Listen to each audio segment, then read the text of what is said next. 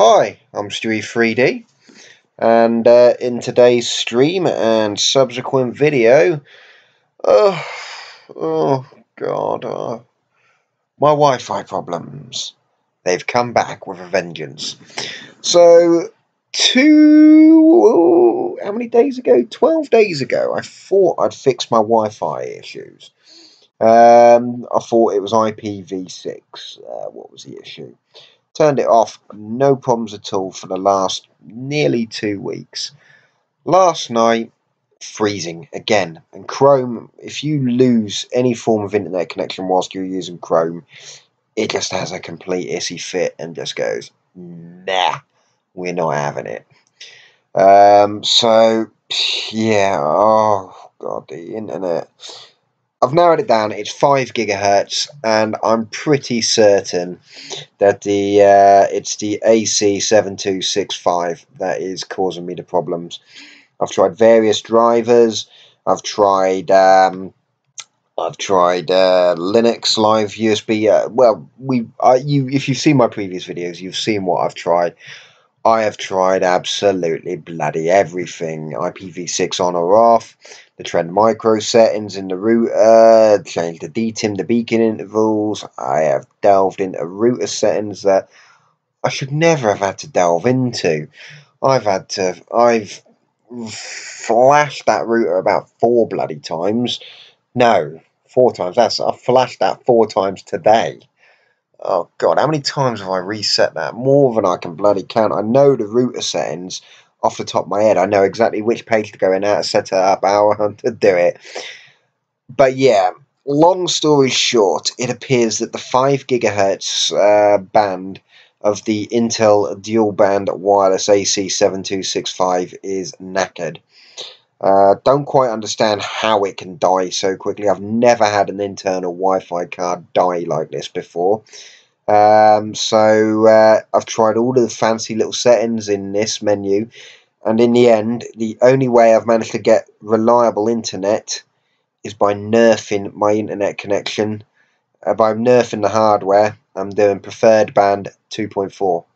So basically, I've gone from a throughput of 866.7 meg down to 144, which is not bad in the grand scheme of things, but when you've got, like me, here, multiple network attached storage devices with various things on, yeah, you then lose a lot of your speed.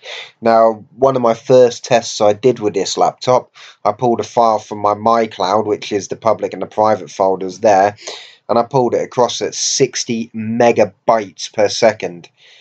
I did that same test today on the 2.4 network.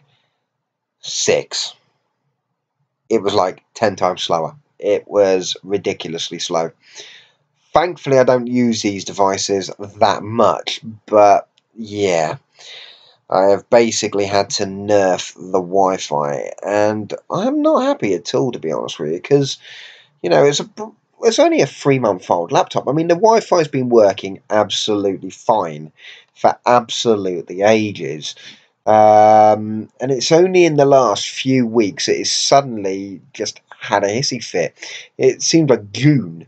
It just started happening in June, you know. And yeah, I've had the laptop since February with no problems at all. The router has all been the same, you know. I thought, have I tweaked some settings in the router? Because I did have a few issues trying to get the iPhones, but then iPhones have always been a bit of a nightmare. The only router I've ever had with an iPhone that worked properly was my TP-Link Arch SC9 with DDWRT on it. With stock firmware, the iPhones would work for a bit and then suddenly freeze and lose all throughput, even though they're indicating full signal. Not had that problem as much with the Asus, but I've just tweaked a few settings to make the iPhones just work that little bit better. So I figured, was it the settings I tweaked to make the iPhones work better that caused the router problem, the Wi-Fi issues on the Omen? As I said, I completely formatted the entire thing multiple times. I put multiple firmwares on there, all the same bloody issue. Beforehand, yeah, what led me to think it was IPv6 was it would be on 5 GHz, and I would still be able to pull stuff over from the internal NAS, but then the internet wouldn't work, and that's why I thought IPv6, and that's it. As I said, it worked for about 2 weeks nearly, but yeah, it's just been an absolute nightmare. And I noticed today, when it has a hissy fit on 5 GHz, the signal strength starts to go down. And my other network, I've got a Wi-Fi analyzer, it wouldn't even find next door neighbour's 5 GHz Wi-Fi network. So that's when I knew that there were some significant problems. I mean, it's detecting the 5 gigs now, but beforehand, it wasn't even detecting the fives. It was, yeah, when it was having the problems, the five, it was basically the whole 5 gig band. There was just nothing on it. It was like there was nothing there, even though, as you can clearly see, the next door neighbour's got their BT Wi-Fi and Home Hub. There's about 3 networks crammed down there because it's one router broadcasting 3, and then mine on the 5 gig is there. And then there's the 2.4 around my area. There's a few. Meow Audio is my little AirPlay device under the bed. It sort of broadcasts the second Wi-Fi hotspot out. And in fact, actually, I was having to connect to the internet via Meow Audio last night until I figured out that, yeah, it was the fact that, yeah, 5 GHz was just dying. And I googled it, and in fact there's quite a few people who have had issues with the AC 7265. The 7260 is the worst one. That has a lot of issues. The 7265 was meant to be better, but yeah, this one is just having no end of problems. Now, I could return it to HP, and all they'll do is shove another 7265 in and expect me to have the same problems. But I think what I'm going to do when I upgrade the RAM, the good thing about having a laptop like this is that I can just shove in a mini M2 Wi-Fi card, and that is the direct replacement for what my card I have in mine is anyway. But it annoys the hell out of me because that's £27 to me as a consumer. You know, it's just come off a factory production line somewhere. It doesn't even come in a little box because it's designed for the OEM manufacturers. But yeah, £27 to me off Amazon, or is pennies to Hewlett Packard, and it annoys the hell out of me because Intel 8265. Bear with me a second. Let's have a look. Product specifications, and then we'll have a look at the Intel 7265. You can see it's auto bloody suggesting topics which I've had problems with. Technical few product specifications. So look at the difference. So the 7265 was 2014, and the 8265 was 2016. Well, this laptop was built in 2017. Why would you not put the 8265 in? Why would you cheap out and go for the 7265? It doesn't really make much sense. I mean, it's very similar in terms of the Bluetooth and the Wi-Fi specs. As you can see, 867, Bluetooth 4.2. However, so you've got no multi-user, multiple in, multiple out, but you do on the newer one, and my router supports multi-user, multi-in, multi-out. So I don't know why they didn't put the 8265 in. As I said, it kind of beggars belief, to be honest with you. So yeah, so I guess when I upgrade the RAM, I shall be putting in the 8265. And for now, I am limited down to 2.4 gig Wi-Fi, which, I'll be honest with you, for just internet browsing is perfectly fine, because I don't live in an area which is congested to hell and back with loads and loads of routers. There's not tons there, so it's not a case of 2.4 is just going to be giving me loads of problems. So it's not an issue, but it's if I wanted to pull some stuff over from the NAS. I mean, I could either do it very slowly over Wi-Fi, or I could go connect via Ethernet. mean, chances are that I won't have to use the NAS in a little while anyway, but yeah, eventually, once I've filled the hard drive on here, what I'm going to end up doing is cleaning up the NAS and then basically using it to dump my Steam games. So the ones I don't play very often, if I can transfer them over wireless as quick as I could to USB, which at 60 megabytes per second was almost USB speeds, you know, you could just drag your folder of Steam games over to your NAS, 2 terabytes of storage there, dump them there, and then pull over the games as and when you needed them. So that was the plan, but I don't want to obviously do that if I can't use the 5 gig Wi-Fi. Because, you know, this laptop's Wi-Fi, when it works, is phenomenally quick. But yeah, it's just really annoyed me that I'm having to put a new Wi-Fi card into the laptop. You know, it should never have had to have come to this. And to be honest with you, it's Hewlett Packard being cheap. I mean, don't get me wrong, it's only a budget gaming laptop. I mean, if I bought an Apple computer, then I would, you know, I would expect the top-notch bloody components in it because they charge a flipping arm and a leg. So, you know, I guess you do have to make some sort of cutbacks and compromises when you are buying a laptop this powerful for as low price as we actually paid for it. But yeah, it's just something to be aware of, especially if you do use 5 gig networks. I mean, it might not be so bad if you've got something like, I don't know, a BT Home Hub, which is dual band.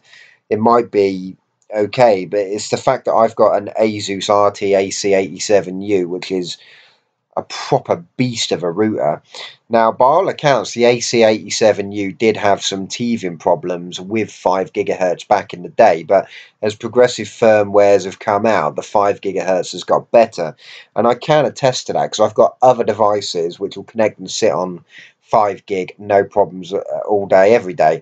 I mean, my iPhone is a 2x2 multi and multiple out 867 meg 5 gig Wi-Fi. That doesn't have any problems. Holly, my little girl's iPad Air, same, you know, no problems at all there. Even Holly's older iPhone, the iPhone 6, which is broken, you know, it doesn't even connect to the mobile network anymore. It only works on Wi-Fi. That connects and works perfect. My wife's work laptop, 5 gig Wi-Fi. That connects and works perfect. My MacBook Pro, which is an older 802.11n, but still dual band, so it has got 5 gig Wi-Fi. That connects and works perfect. This laptop now is the only thing that doesn't actually work on the 5 gig Wi-Fi in the entire house, which actually now makes me think that yeah, it's the laptop. I didn't want to admit failure. I didn't want to admit that actually it was likely to be a hardware issue. Because I couldn't quite believe that it could have been a hardware issue, if you know what I mean. It's an internal Wi-Fi card. It's never been, the laptop's never been dropped or kicked about. You know, it's always been well looked after. Signal strength is absolutely perfect. Because I mean, if it was going to break, you'd think it'd be like the antenna connector or something. It's just gone and causing a problem there. This is a really weird specific issue. But if I Google it now. Bear me a second. Intel 7265 freezing. Or yeah, I think so. Someone actually did completely. Yeah, there we go. This is pretty much exactly the issue I'm having. AC7265. I'm having issues with the 7265 Wi-Fi card on my laptop. Every once in a while, the yellow triangle appear. Mine doesn't get the yellow triangle. It does now and again, but generally the Wi-Fi signal stays on and it just freezes.